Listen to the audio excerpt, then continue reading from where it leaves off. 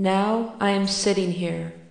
I am totally unable to remember myself, and I have no idea of it. But I have heard about it. A friend of mine proved to me today that it is possible. Then I thought about it and became convinced that if I could remember myself long enough, I would make fewer mistakes, and I would do more things that are desirable. Now I wish to remember, but every rustle, every person, every sound distracts my attention, and I forget.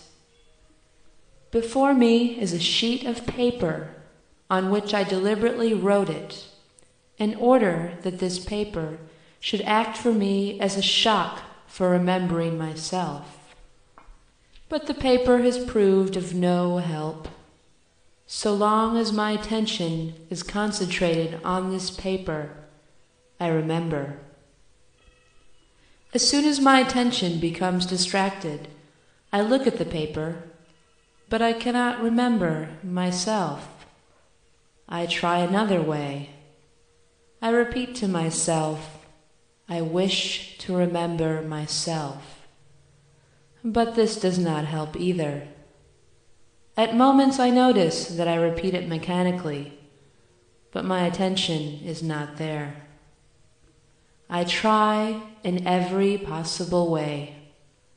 For instance, I sit and try to associate certain physical discomforts with self-remembering. For example, my corn aches, but the corn helps only for a short time. Later this corn begins to be felt purely mechanically. Still I try all possible means, for I have a great desire to succeed in remembering myself.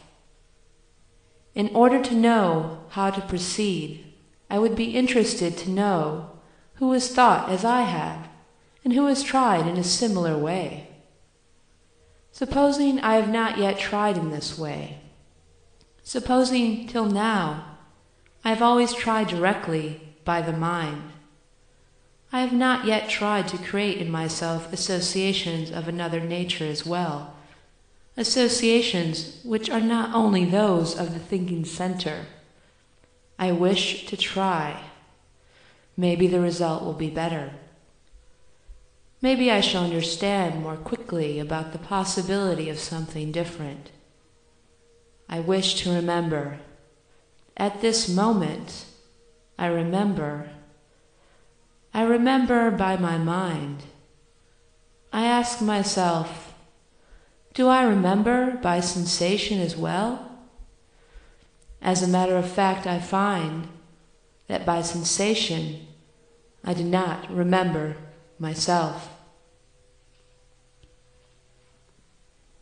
Sometimes a man is lost in revolving thoughts, which return again and again to the same thing, the same unpleasantness, which he anticipates, and which not only will not, but cannot happen in reality. These forebodings of future unpleasantnesses, illnesses, losses, awkward situations often get hold of a man to such an extent that they become waking dreams.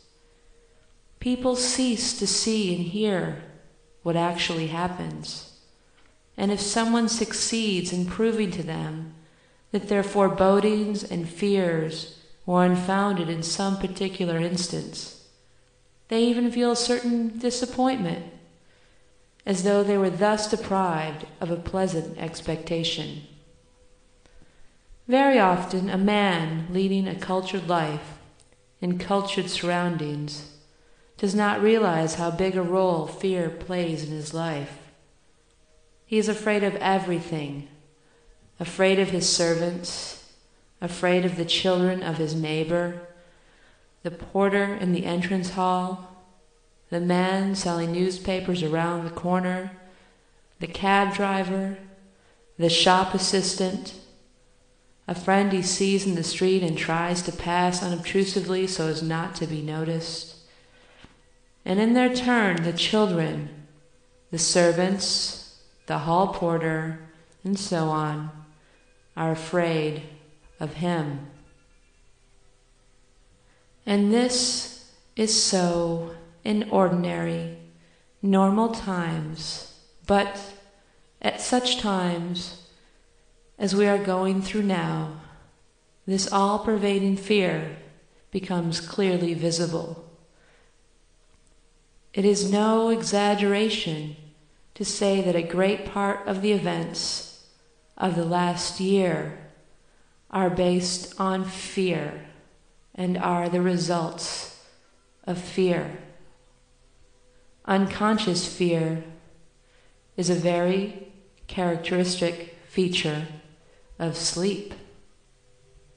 Man is possessed by all that surrounds him because he can never look sufficiently, objectively, on his relationship to his surroundings.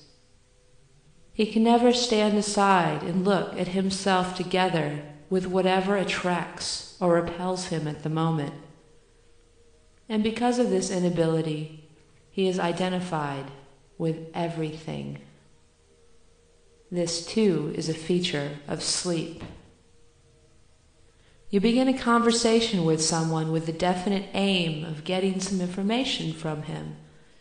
To attain this aim, you must never cease to watch yourself, to remember what you want, to stand aside and look at yourself and the man you are talking to. But you cannot do it. 9 times out of 10, you will become identified with the conversation, and instead of getting the information you want, you will tell yourself things you had no intention of telling.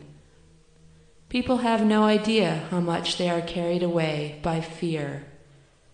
This fear is not easily defined. More often than not, it is a fear of awkward situations, fear of what another man may think. At times, this fear becomes almost a mania. To understand, one must know oneself.